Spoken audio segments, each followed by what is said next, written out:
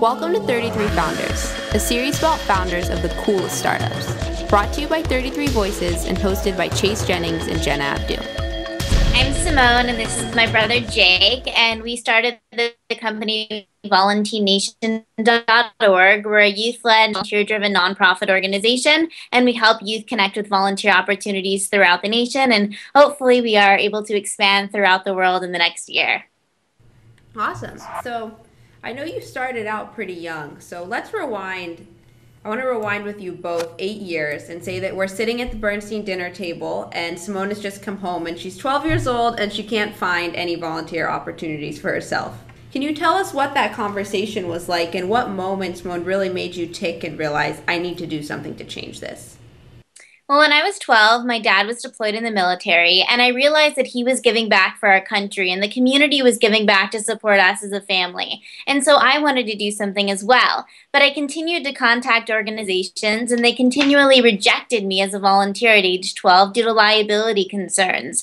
And so I wanted to be able to find opportunities. I contacted multiple organizations, and luckily found one that allowed me to volunteer, but realized when I was older that there were so many kids that had the same concerns as me. They had been rejected as well and didn't know where to go. So we decided to create a local organization at that time, and then 2.5 years later created a national organization to help youth throughout the country connect with volunteer opportunities. So before we really dive in a lot deeper into VolunTEEN, I want to know more about you guys personally. It's super clear to me that service is really a guiding principle in both of your lives. So can you maybe tell us some of your favorite experiences serving the community and how it impacted you?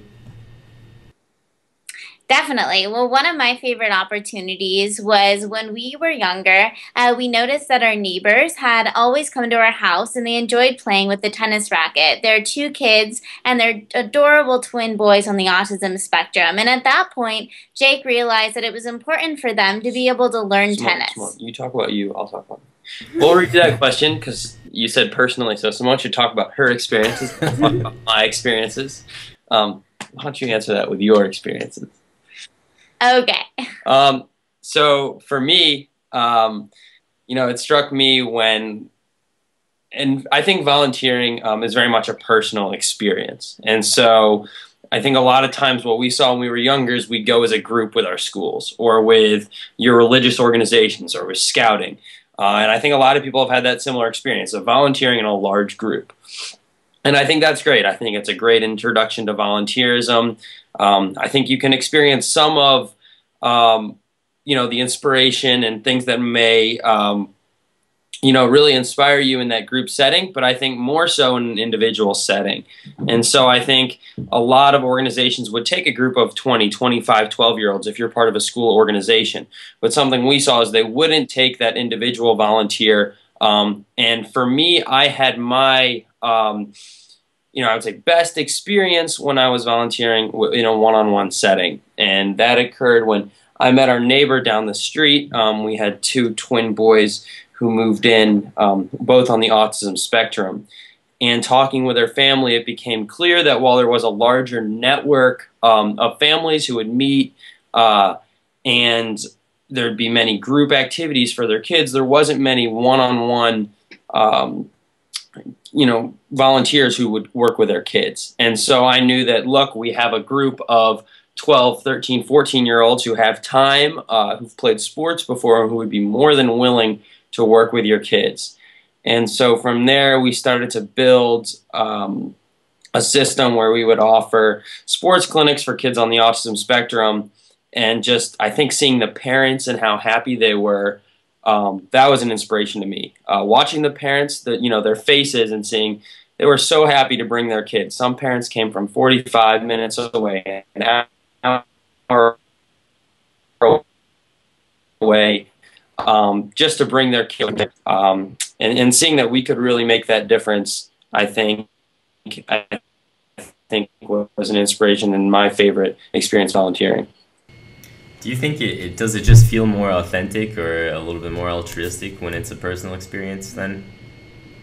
I think it definitely does. There's a combination of both, though. It's important for people to be able to realize that when they go volunteer, they don't only benefit themselves, but they also learn a lot about the community. So I think it's important for people to think in both ways and understand that when I went to volunteer, I realized that I was giving back to an organization, but also at the end of that opportunity, realized that I was extremely enthusiastic and energized to be able to go back again because I just got so much out of the experience on my own, but realized that I also could make a small kid smile in a period of 5 to 10 minutes, and that really inspired me to give back even more.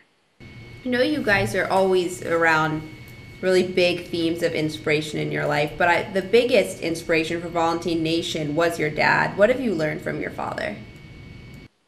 I've learned that he's so supportive of us, and to be able to go in and to give back to our country is such a large role. And I think it's important for us to realize that although he is giving back on a larger scale, we can also have that motivation and dedication to be able to give back on our own as well. And at any age, you can be able to make a difference. It doesn't matter how tall you are, how small you are, how old you are. You have the power to make a difference in your community. And that's one important thing that our parents told us from when we were young.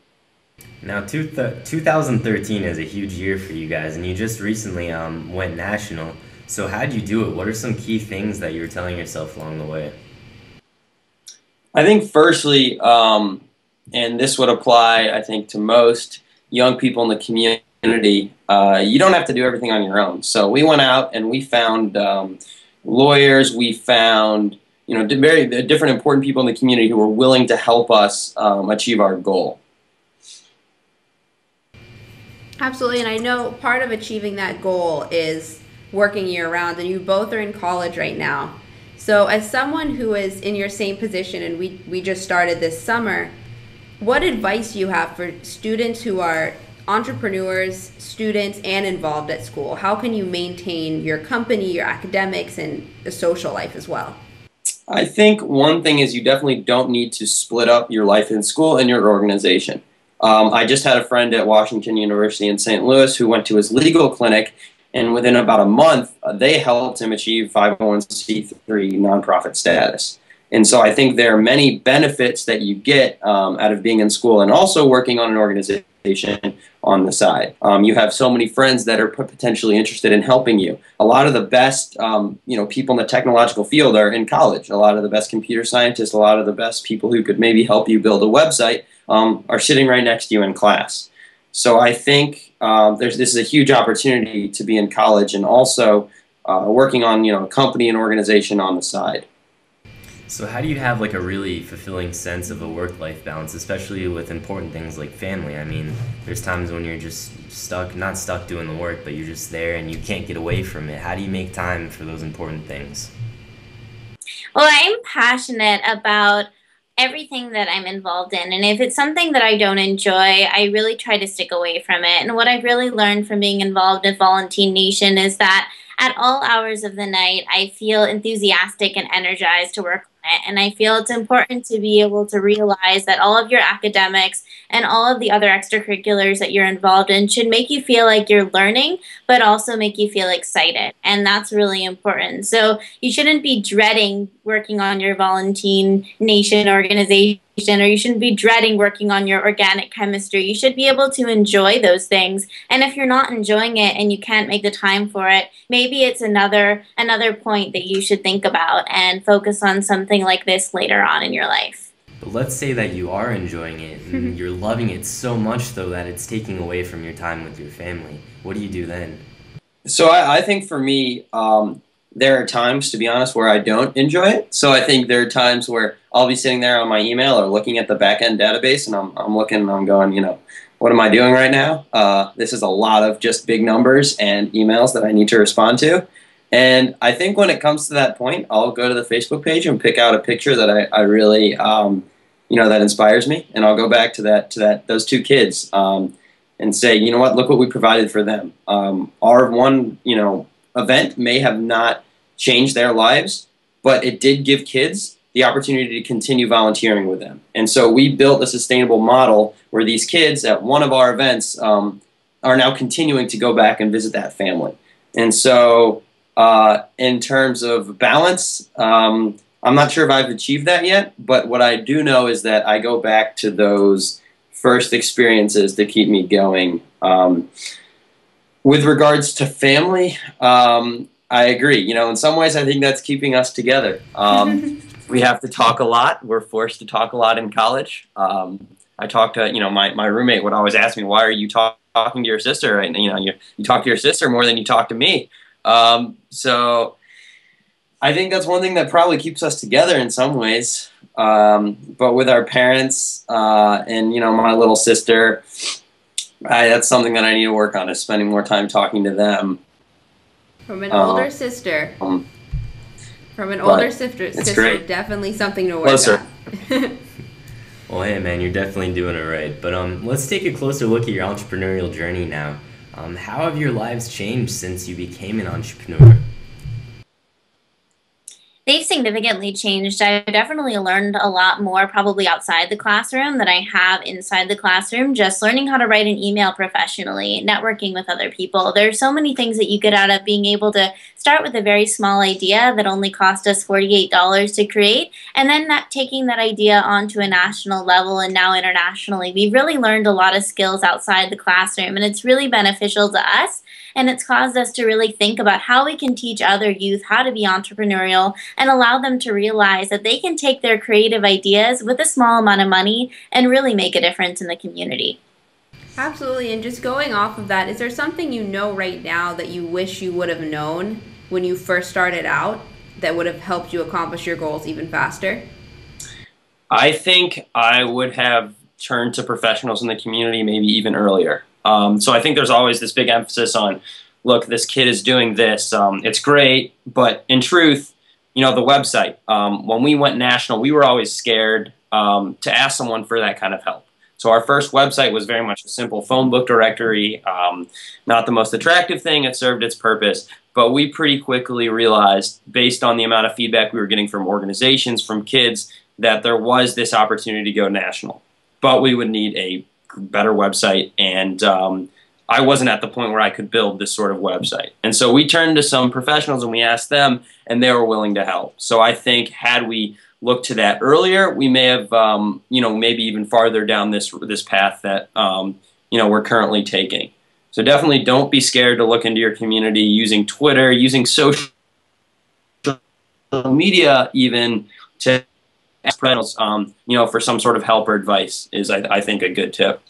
Yeah, hashtags on Instagram I found they can show you tons of things. You'd be surprised. But one of your greatest missions, and Simone, you've talked about this often, but it's to expose people to the amazing work that youth can do. And you specifically discussed their ability to bridge the technology gap between generations. So I'm just curious, what experiences have you had that have led you to feel this way? I'm gonna go back to this summer. So this summer I was in Ecuador, and it was really interesting because most organizations abroad are funded in the United States or in England. So if you look at Invisible Children, if you look at a lot of these organizations, what they do is they raise money in the U.S. Or in Europe, and then they funnel that money into their locations abroad. And this organization was different. They were based locally, which I think is really neat. And so they would fundraise locally. They were supported locally. But that meant that they weren't aware of how they could use social media or how they could use their website to raise money. And I don't consider myself, you know, a programmer. I know a little bit here and there. I've experimented with AdSense. I've used just a variety of different technology. And what I was able to do was help them, you know, apply to PayPal for a nonprofit status, so they could look at raising money online. They could look at using their social media presence to raise money across the world. And so I think just having that experience of using social media, using Facebook, using causes on Facebook, using online PayPal donations, can really help organizations around the world. Definitely. And speaking of tech, Simone, you're a regular contributor to the Huffington Post, which is awesome. Is there one thing that they're doing really great that you want to embody at VolunTEEN Nation?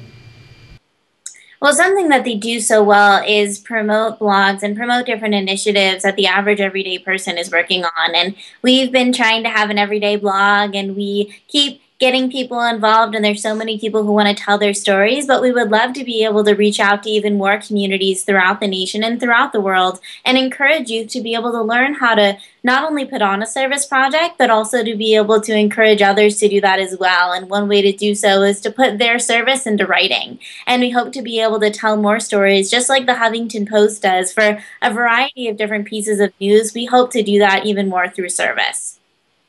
Amazing. All right, now let's put on our marketing hats here for a second. The VolunTEEN mission is targeted in so many different directions. You have organizations, you have students, parents, teachers. So what's the most important tactic you've learned about marketing to a wide audience, and how do you put that into play at VolunTEEN? Well, our budget is very small. We have about a budget of $1,182 a year, since we are an all volunteer-led team. So what's extremely important for youth to realize is we've been able to use free marketing resources to be able to spread our mission and our goals, and to be able to connect more youth with volunteer opportunities.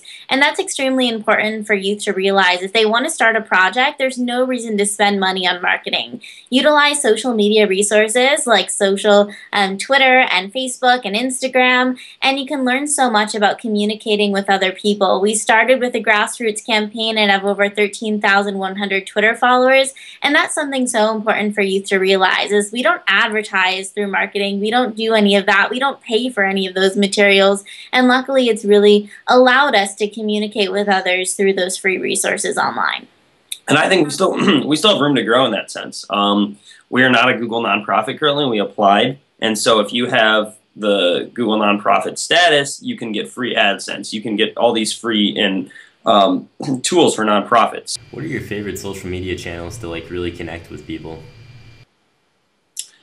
My favorites are Twitter. We've tweeted about 60,000 times, and so we love to be able to connect with youth and provide them scholarship contests and volunteer opportunities.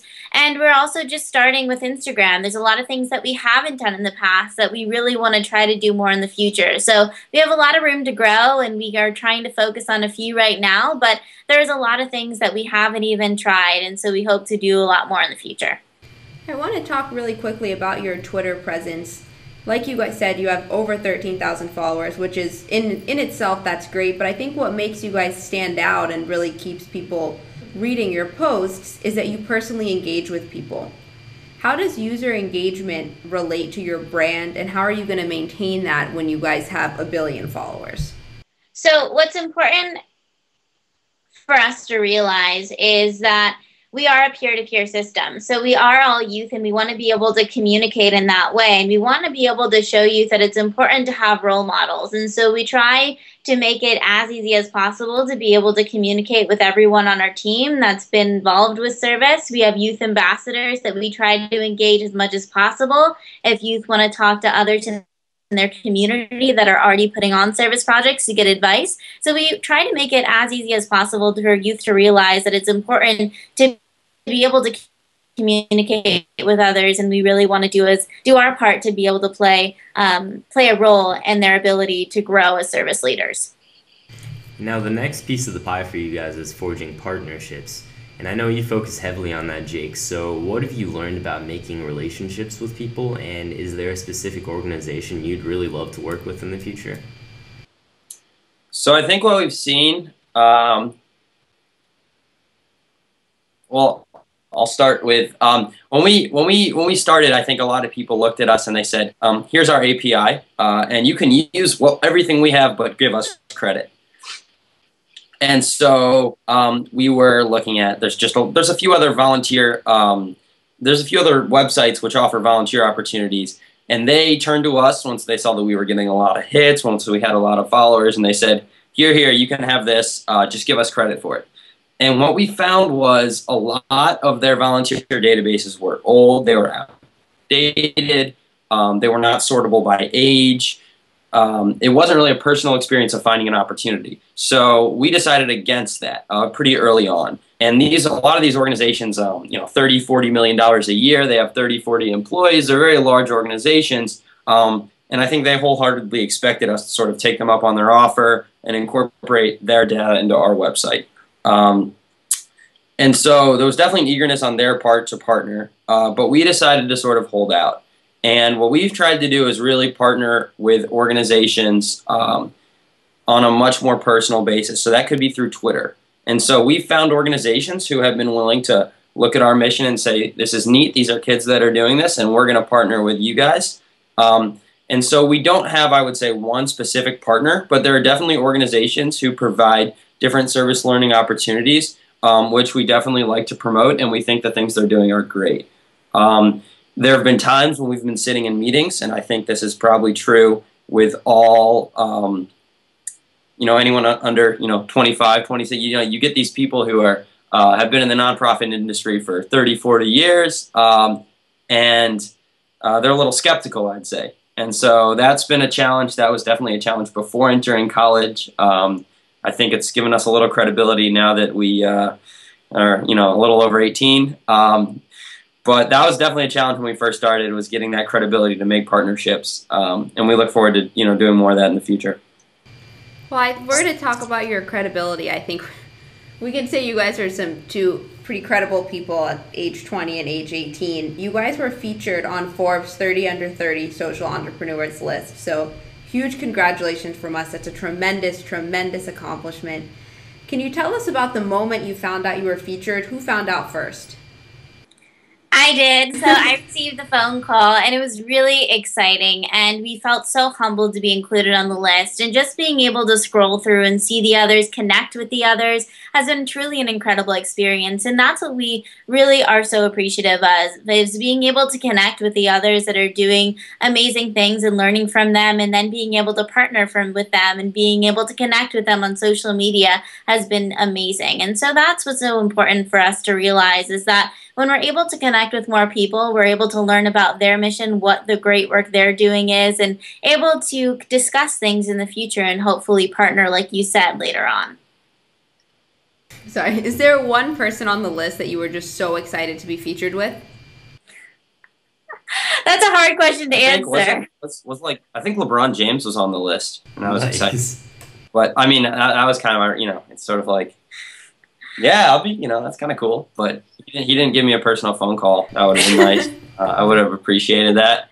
But no, there were some kids who I followed up with, and will be excited to feature more. I mean, I think what's great about these, this recognition isn't so much the personal recognition, but it obviously gets the VolunTEEN name out there. And you can see the hits go up. We saw that more people were adding opportunities after the Forbes recognition. We saw that more people were submitting their volunteers for personal recognition afterwards. More people were reading our blog. So I think, we're really grateful to you guys, to Forbes, who are allowing us to spread our mission and our goals to more people. And hey, I'm sure it doesn't hurt when you're trying to get into med school, huh?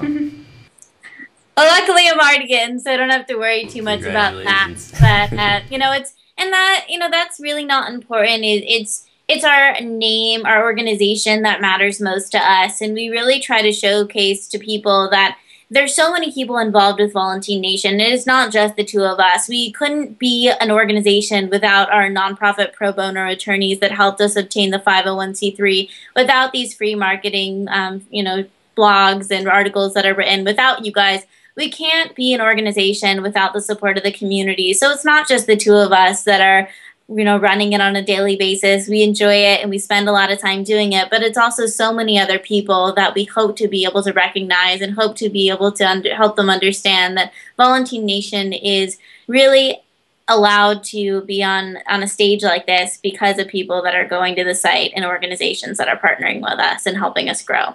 And just to let our audience know how much you guys are being recognized, I want to mention another man. Some of you might know of him. His name is Obama or something like that?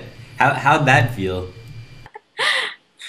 Well, so I got the phone call about 30 minutes before the speech, and so that was a little shocking. Get a phone call that calls me out of class, and they're like, "This is some speechwriter, blah blah blah blah blah. We wanted to confirm the following statistics with you." And I was like, all right, that's, this is all correct. And then I got a phone call back 10 minutes later. Just turn on the news, in 15 minutes. And so, like they called my school and my principal, and we went down and we like watched. And at that point, I kind of had a hint of what was coming. But there's nothing more shocking than hearing, your name on television in that sense. So, again, it was an honor. I think that was one of those things where I just wrote a blog. And so I think so did the other kids who were featured. And so the more you put your name out there, the more you put your brand out there. If you blog, I guess things like that may happen every now and then. We feel very fortunate that we were included in that speech, and obviously it was a great honor. Definitely something to smile about on a daily basis. So I know you guys have some pretty wild dreams, both for yourselves and for VolunTEEN Nation. Let's fast forward 5 years. Where do you each want to be? So I think first of all, I want to be gone from the organization, in the sense that I want this to be sustaining itself throughout the country. And so right now we're moving towards that. But Simone is still working with the interns. I'm still working with partnerships and technology. Now, I think once you see real success is when other people are leading these initiatives. When it's left us and it's left all of our hands, and we see that other interns are taking these roles. Other interns are willing to work potentially without salary for this mission. And so I think that's our goal. It's just to spread and to continue, but without us writing all these emails, without our hands on every action, every move that we take. Because what's so important for us is that this is a youth-led organization. So young people under the age of 25, which is the definition of youth by so many organizations like Do Something, Youth Service America, Generation On. We want people to realize that we want it to be the peer-to-peer system. There's nothing worse than a 50-year-old telling a 10-year-old where to volunteer, or the importance of youth volunteering. We want to be able to grow and develop, and we want to have youth understand the skills that you can learn from running a nonprofit organization. I want other kids to learn how to run something like this. And we've made so many mistakes throughout the time that we've been leading this organization, and that's what's so important, is that we've learned from those mistakes, and we want other youth to be in the driver's seat and be able to do those same things as we have. Can you let us know maybe one of those mistakes so people can learn from it right now? Is it confidential? Oh, there's been a lot of little mistakes along the way. A lot of failures. I think for me, it was probably my first project. So I thought it'd be a cool idea to check tire pressure in all the teachers' cars at our school. Because if you are running with low tire pressure, you're wasting a pretty good amount of gasoline. I think it's like 2, 3, 4 miles a gallon. And if your tire pressure is too high, it's really unsafe and you can blow out a tire. And you definitely don't want that to happen. And so we went to the science department, and I went to like our local car insurance company, and they gave us all these tire pressure checkers. And we're like, okay, we'll give these to you if you guys go check your pressure. But, we were like, let's just go do it ourselves. So we went out to the teachers' cars and like checked all the teachers' cars and their tire pressure. All right, so you went out and you started doing this yourself. Yeah, and we gave it was I thought it was the coolest thing. Like I printed out sheets of paper and gave teachers little grades based on their tire pressure. We were going to have a winning teacher and everything. And then one of the administrators found out, and they're like, are you guys stealing their cars, or what's going on? And so we all got a nice talking to. And yeah, just overall, the whole plan was to have kids check their tire pressure. And I guess our mode of action wasn't the best. It was kind of one of those things where, you always hear, ask for forgiveness, don't ask for permission. And it was one of those things where I definitely learned a lot from not asking for forgiveness. But I think there's a little limit to that in that case, of going around and opening teachers' tire valves and putting the pressure checker on there. I learned a little bit from that. I enjoyed it, but not our most successful project.